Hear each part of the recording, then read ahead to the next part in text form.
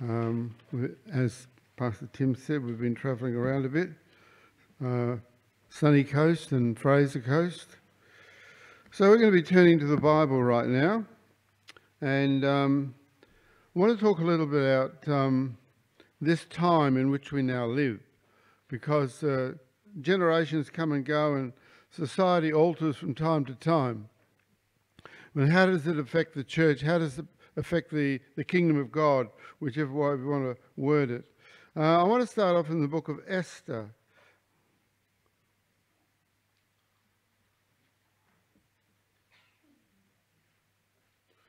Okay.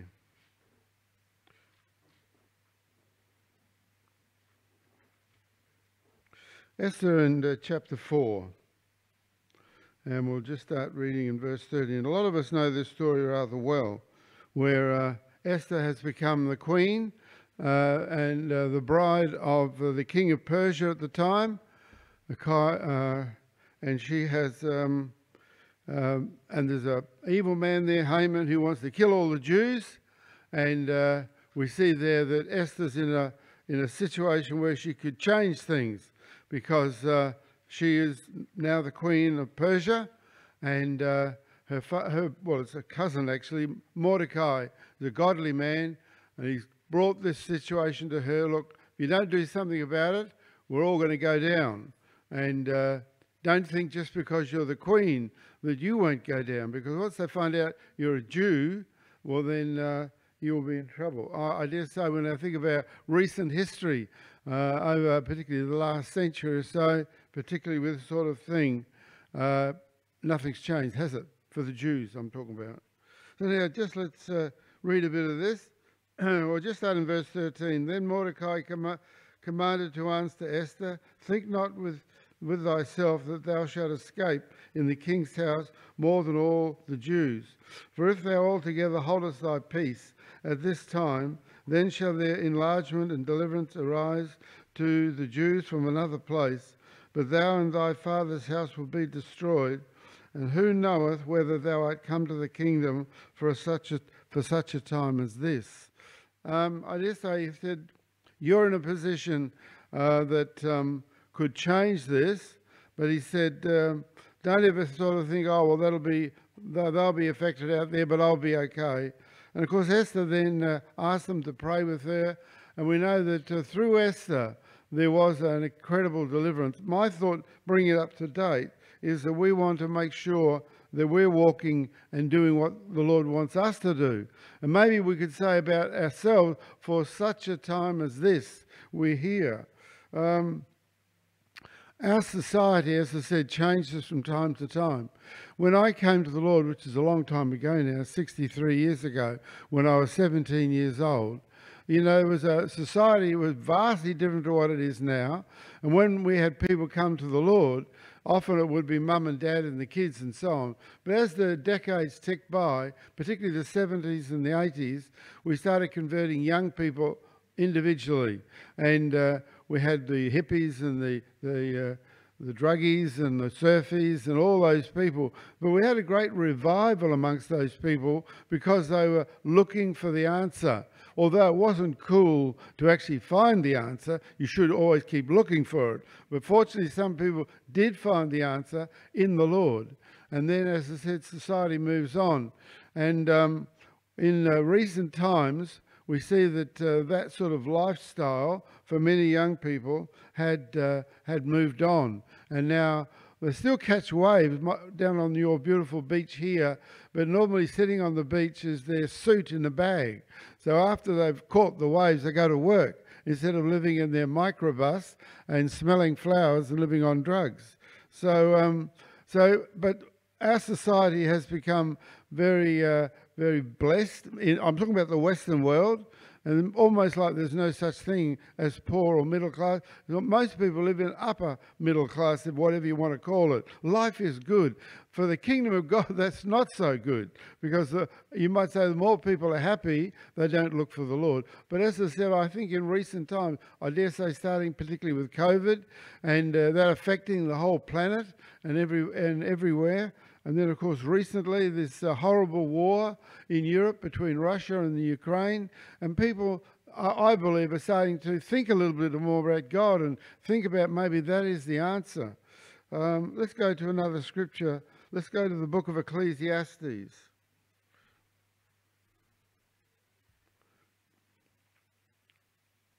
In chapter 3.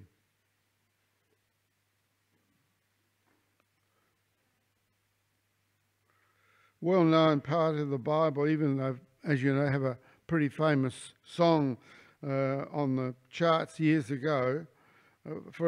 In verse 1, to everything there is a season and a time to every purpose under heaven. And it goes through all different alternatives. I just want to drop down to verse 7, where it says, a time to rend and a time to sow, a time to keep silence and a time to speak. And I just sort of believe that God has called upon us that this time in which we live is not a time to go silent. It's not a time to not talk about the things of the Lord. The Lord is saying, hey, this is the time. Recognize the time that you're in. And that you've got for those of us that have become born again Christians, then you know that you've got something you never had before you got saved. And by the way, when we're talking about being saved, the Bible is particularly in detail, should I say, the way we get saved. It starts off, I dare say, with somebody talking to us about the things of the Lord. And then somewhere along the line, we gain a little bit of belief in what they're saying. It's called faith. And then we want to do something, like the lady said in their testimony, you get to the point where you repent. The word repent means you turn away from whatever life you're living. Could be religious or non-religious, and you turn towards the Lord. And then he says, bury your old way of life, the Bible says, and you get baptized. By the way, if anybody wants to get baptized today, we've got everything here for you. And we won't be just sprinkling a little bit of water on your forehead, because that is unscriptural. The way they got baptized in the Bible was right under the water, what we call immersion. And that can happen today if anybody would like to. And then it talks about being filled with the Holy Ghost. And the way you know that you're filled with the Holy Ghost, you will speak in other tongues. And it's another whole subject which I haven't got time to go through today. But just so that that's in your mind while we're going through these things. If you wanted to come to the Lord and you haven't done that yet, you can. So let's turn to another scripture, this time to Joel. And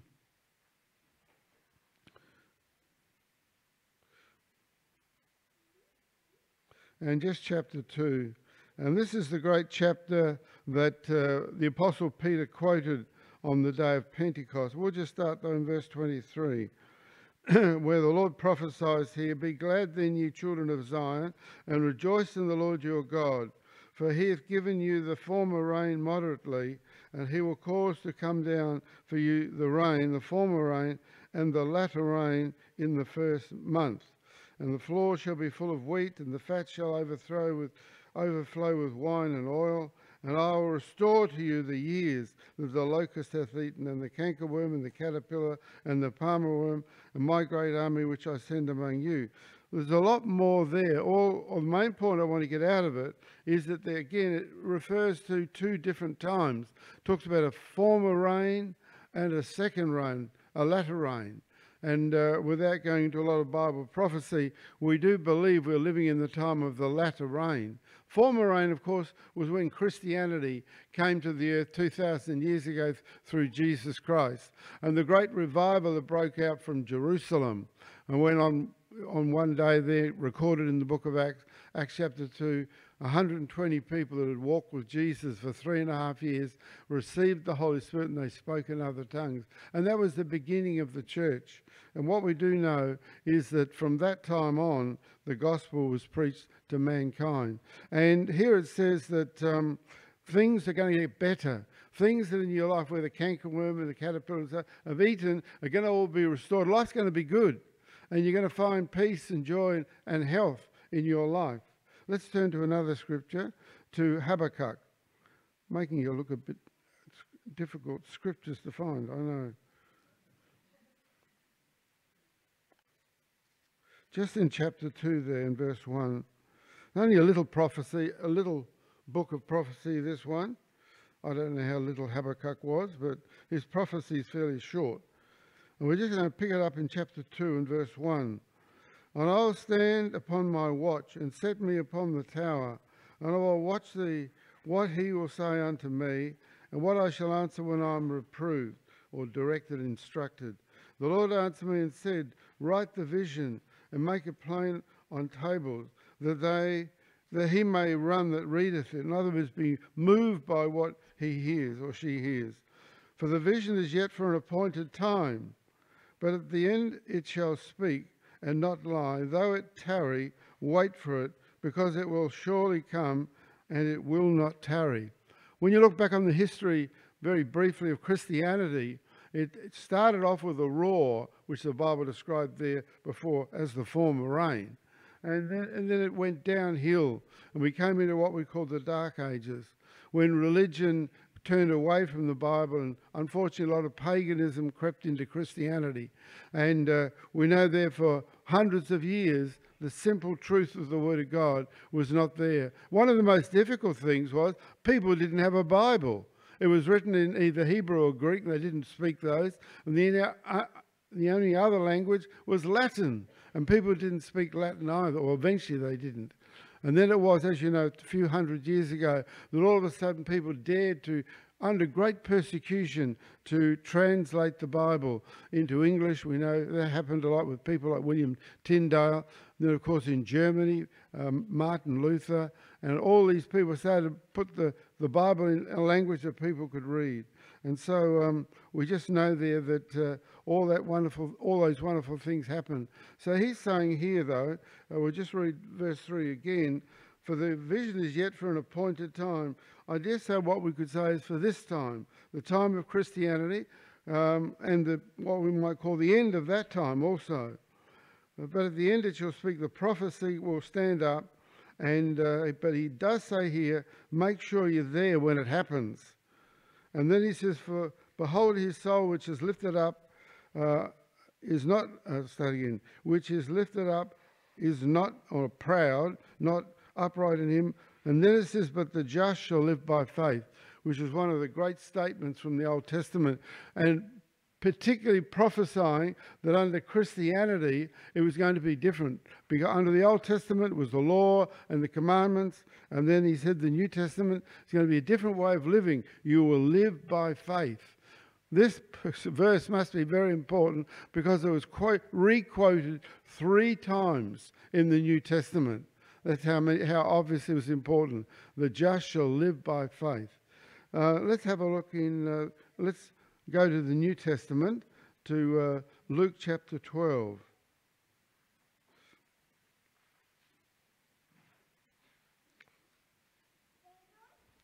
So Luke chapter 12, and actually we're only going to read one verse in this big chapter. He's talking about the signs of the times and how that they could discern the weather.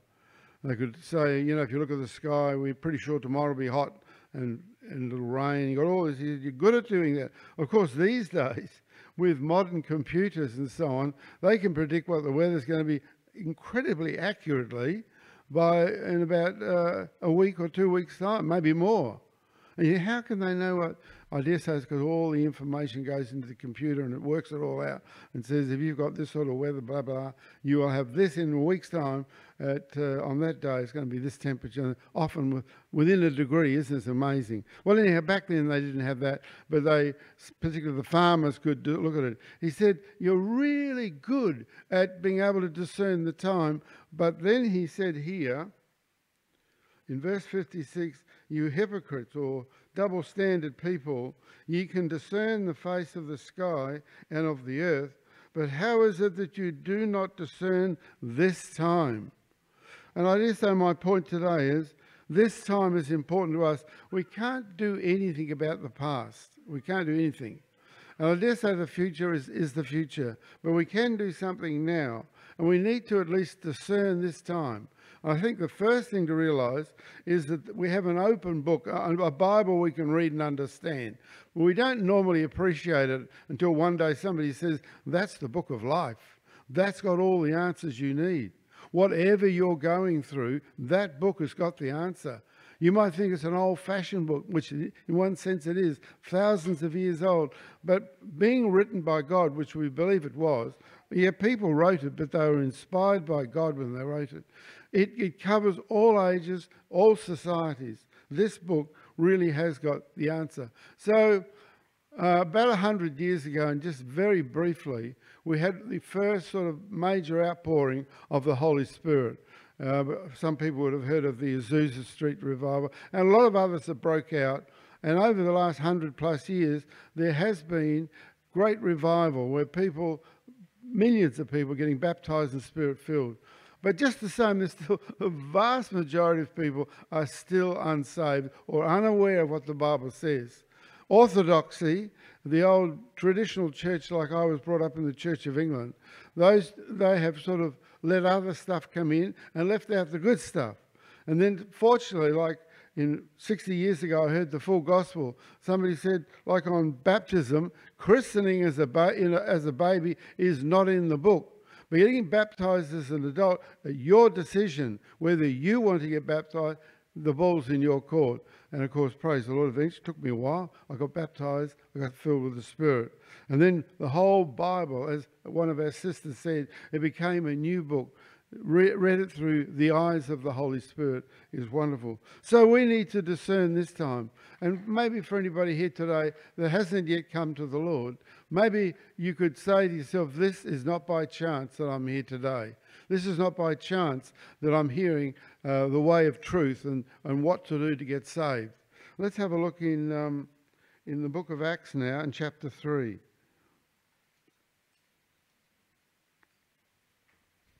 Now no, I won't do that. I'll go back. Sorry about this. Let's go back to chapter 2, because we have talked about it, and we should really maybe just have a quick read of that. So this is Acts chapter 2, what I've already mentioned a couple of times, the day that people got filled with the Holy Spirit. Acts chapter 2, verse 1. And when the day of Pentecost was fully come, they were all with one accord in one place. And suddenly there came a sound from heaven as of a rushing mighty wind, and it filled all the house where they were sitting. And there appeared unto them cloven tongues like as of fire, and sat upon each of them. And they were all filled with the Holy Ghost, and began to speak with other tongues or other languages, as the Spirit gave them utterance. So this is a miracle. It's not a language you learn. If you know a dozen languages, I'll guarantee when you receive the Holy Spirit, it will not be one of them. This is from the Holy Spirit, and without speaking in tongues, I dare to say we would not have Christianity. This is how Christianity started. This is 50 years after the day Jesus died on the cross at the Passover. And he became the Passover lamb.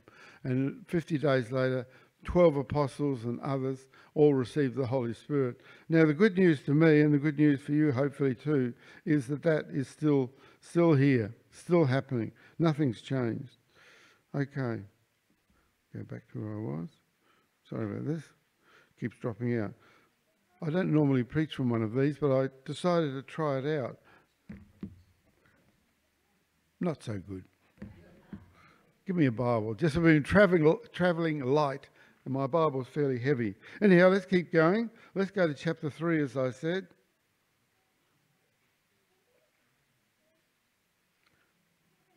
And just reading in verse 18, the Apostle Peter encouraging people to come to the Lord. So just start reading in verse 18.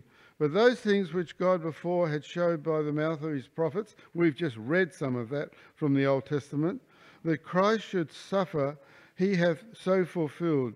Repent therefore, and be converted, that your sins may be blotted out, when the times of refreshing shall come from the presence of the Lord. So I want to maybe particularly think on that, the times of refreshing. Well, we are living in times of refreshing. We're living in a time when I believe there's a bit of a surge back towards God. Atheism sort of really prevailed, I believe, in recent times.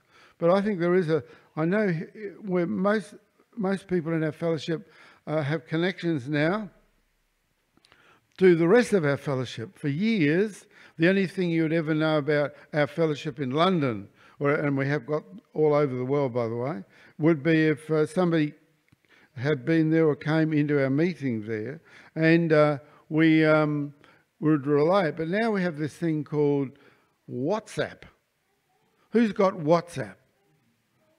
Have you got a local WhatsApp for the Gold Coast Fellowship? Ooh.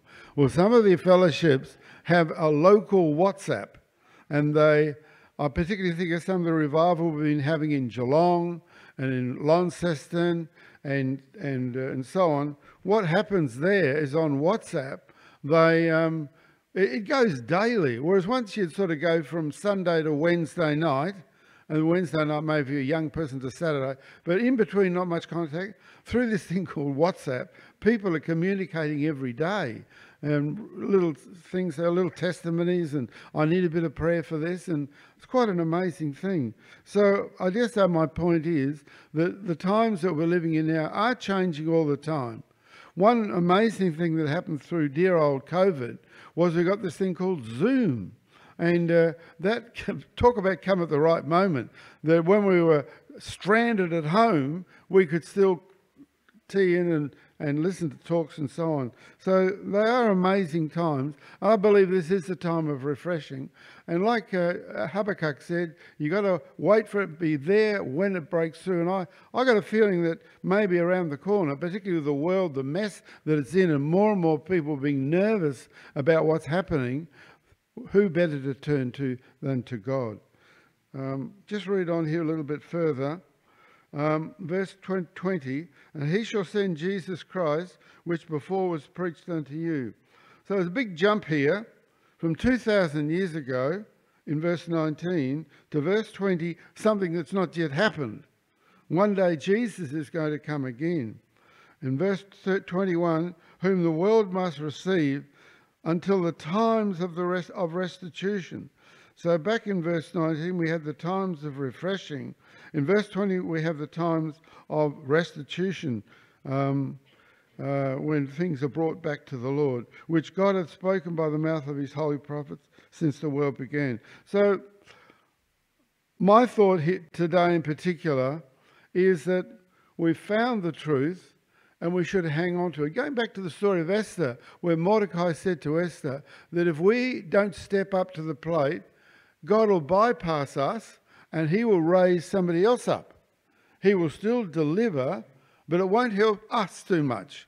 We'll end up not benefiting or so on. And maybe when in the church and in the great full gospel message, we want to make sure that God, and there's no problem here, but you can easily see over the last 2,000 years that many revivals spread up and eventually faded out. We don't want to be in that category. We're a Holy Ghost church. Revival is one of our names. We believe in reviving the Bible truth so that people can come to the Lord. So we look at the fact that God is working with us, and that we want him to keep on working with us. We want to be like Esther, be there at the right moment. For such a time as this, we're here to preach the gospel. Let's have a look at another scripture, this time in the book of Ephesians. Ephesians, and we'll just go to chapter 5, and we'll go to verse 14. Wherefore he saith, this is the Apostle Paul, writing to the church at Ephesus, awake thou that sleepest, and arise from the dead, and Christ shall give thee light. Not talking literally. These are people that are walking with the Lord, but they've gone into a bit of a slumber, gone into a bit of a backwater, nothing much greatly happening. See then that ye walk circumspectly, not as fools, but as wise, redeeming the time, because the days are evil. Boy, if that ever applied then, does it apply now? The redeeming means we buy it back. Like if you go to a pawnbroker and you put in your grandfather's clock or something, well, one day you want to get back, you've got to go back and you redeem it. You buy it back. That's what the word means. So we're here to redeem time, to bring time, to make time important right here and now. Wherefore, be ye not unwise, but understanding what the will of the Lord is. And without any hesitation, the will of the Lord is that the gospel goes to this world.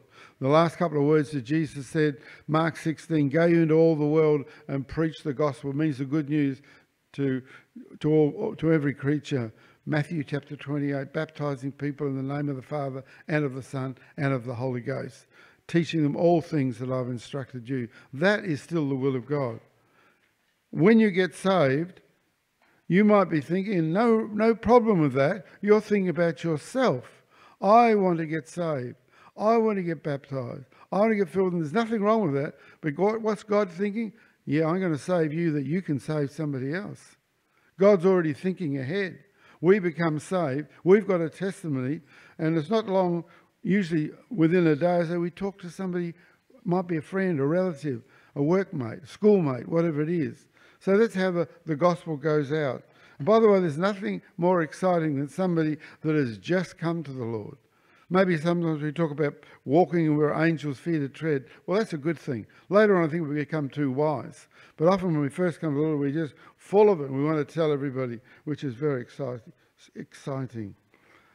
Verse 18 says, "Be not drunk with wine, wherein is excess, but be filled with the Spirit." So we don't get filled with the BWS Spirit. Get filled with the Holy Spirit. And if you're going to be drunk in the Holy Ghost, not in the natural one. And speaking to yourselves in psalms and hymns and spiritual song, singing and making melody in your heart to the Lord. Praise the Lord. Let's go to Romans 13.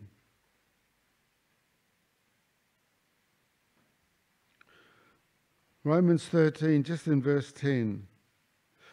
Love worketh no ill to his neighbour. Therefore love is the fulfilling of the law. And that knowing the time, that now it is high time to awake out of sleep. For now is our salvation nearer than when we believed. So I just say, particularly talking to people who are already baptised and Spirit-filled, and again, the thought on what time we're living in, it is high time to be awake and vigilant. The night is fast spent, the day is at hand. Let us therefore cast off the works of darkness and let us put on the armour of light. Before we get saved, maybe we're not even aware of it, we tend to walk in darkness. Maybe another word is ignorance. We don't know what it's all about. We don't understand the world we're in. We don't really look at history. What did that mean? We don't know where we are now. We don't know what's around the corner. But when you come to the Lord and you get filled with the Holy Ghost, your eyes are open. You see things through Spirit-filled eyes. All of a sudden, life makes sense. And by the way, I will say right here and now, don't get baptized just for the moment. It's a whole new life. It's an ongoing life. It's not just, I've done that, I'm okay, I'll go back to what I was doing. No, the Lord brings you into the church, into the body of Christ, into a thing called fellowship, where you rub shoulders with other people that have also been saved. Verse 13 says, "Let us walk honestly as in the day, not in rioting or drunkenness, not in chambering or wantonness, not in strife and envying, but put ye on the Lord Jesus Christ, and make not provision for the flesh to fulfill the lust thereof." So, in other words, we move into a new area. First of all, we often look at ourselves and think, I can't do that. I've tried that. I can't. I wanted to have a New Year resolution. I never keep it. It doesn't even last one day. But when you come to the Lord puts the Holy Ghost in you, and you have the power of God within you. And what you thought you couldn't do, suddenly you find out you can do, because the Lord has come into your life. Let's go to John chapter 6. The Gospel of John chapter 6. And just, first of all, one verse, and then we'll jump down to some other verses. Just in verse 56 it says, "He that eateth my flesh and drinketh my blood dwelleth in me and I in him." On face value, that sounds dreadful. Sounds like cannibalism. He was talking that later on when we take the communion, which we will do here today, that we take a little bit of biscuit which represents the Lord's broken body. We take a little bit of the grape juice, and that represents the blood. But on its face value, it was sort of a statement like, what is that about? What can he possibly mean? It just says, jump to verse 60, "Many therefore of his disciples, when they heard this, said, This is a hard saying or an impossible saying, who can bear it? When Jesus knew in himself that his disciples murmured at it, he said unto them, Doth this offend you? I think maybe for those in the Lord, often this can be the case, where something comes along and unsettles our walk in the Lord, and the Lord sort of sidles up along and says, does this offend you? Is this it? You've come to this point, but now something's, you can't get over this hurdle. And that's how you sort of just said, he didn't say, oh, by the way, stop, I'll explain things. Please wait. He didn't do that, did he? He just put it back to them and said, you misunderstand, and therefore, is this it? You're going to walk away, which they did, unfortunately. In verse 62, and what and if ye shall see the Son of Man ascend up where he was before? Well, some of those disciples walked away, and the what and the if never happened. They were not there a few months, years later, whatever it was, when the Lord ascended back. They weren't there. He said, if you hang around, you'll get to know what I'm talking about. Which we'll just keep on reading. For the Spirit, it is the Spirit that quickeneth or giveth life. The flesh profiteth nothing. The words that I speak unto you, they are spirit and they are life. But there be some of you that believe not. Let me jump down a bit further. From that time, many of his disciples went back, and then we see there he asked the 12 who are still with him.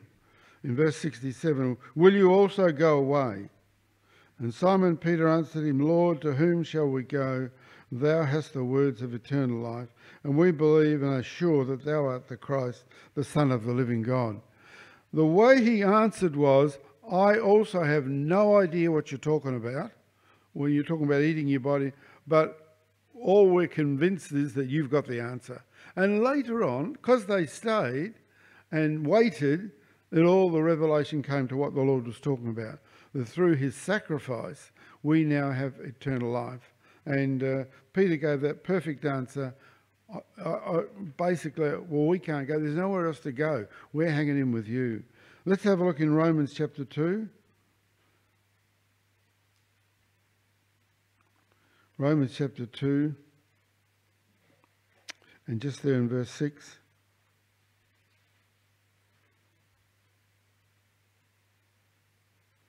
I made a mistake here. Go back.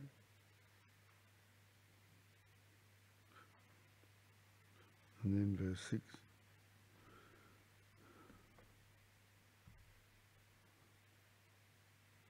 Just Romans chapter 2, verse 6. Who will render to every man according to his deeds? To them that patient, who by patient continuance in well-doing seek for glory and honour and immorality, eternal life. So just one little point out of that. I just want to grab a couple of words there in verse 7. Patient continuance. That's how you become a born-again Christian and live for the Lord. You've got to have that thing called patient continuance, continuing on. Because there will be challenges like there are for all of us. Things won't always go perfectly. Sometimes I've had people say, what would happen, if this went wrong? Would you still believe in God? I'd believe in God more. I'd rather go through some drama with the Lord than without the Lord. The thought of going all the things that can happen in life. Colossians chapter 4, and we'll just look at one more verse after that.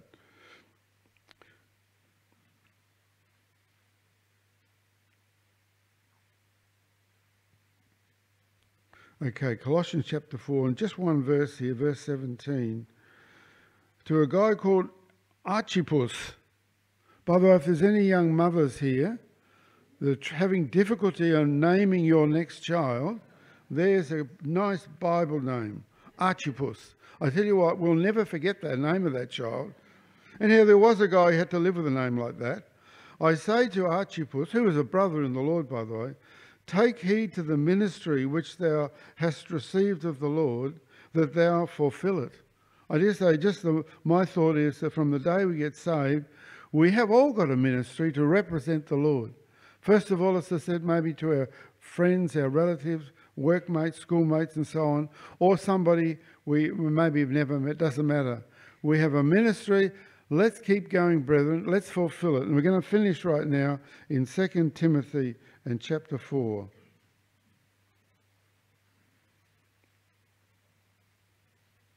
well-known passage, verse 1. Now this is the Apostle Paul just before he went before Nero, the emperor at the time in Rome, and I believe that just shortly after this, Nero had him executed. Amazing guy, the Apostle Paul, when you think of what he went through, and he got beaten and stoned and all the things he went through. And in this particular chapter, I won't read it all, you could read it later, he signs off, you might say. He signs off, I've done all I can do, I'm now ready, I'm heading out. And he was. But just before he said that, chapter 4, verse 1, I charge thee therefore before God and the Lord Jesus Christ, who shall judge the quick or the living and the dead at his appearing and his kingdom, preach the word, be instant in season. In other words, be constant, like we just read a minute ago. Instant, in season and out of season. Don't change. Reprove, rebuke, exhort with all long suffering, all persistence and doctrine. It says, for the time will come. I don't want to change the word of God. You're not allowed to do that. But I do wonder if we could say, for the time has come. This is the time that, or we have to deal with anyhow. For the time will come when they will not endure sound doctrine, but after their own lust shall they heap to themselves teachers having itching ears, and they shall turn away their ears from the truth and shall be turned unto fables. Unfortunately, there's a lot of fable out there in the name of religion. You'll even have people on some of the things I've talked about today, like water baptism and the Holy Spirit, where they're saying, you don't need to do that. Don't ever listen to anybody that says that. If they mention something like being baptised and they say it's not necessary or it's not important, they are taking a big risk. We should never ever look at something like the Word of God and say it's not important. It is very important. All of it's very important. In verse 4, they shall turn away their ears from the truth, shall be turned unto fable. Watch thou in all things, endure afflictions, do the work of an evangelist, make full proof of thy ministry. And all the people said, Amen. Hand back to Pastor Tim.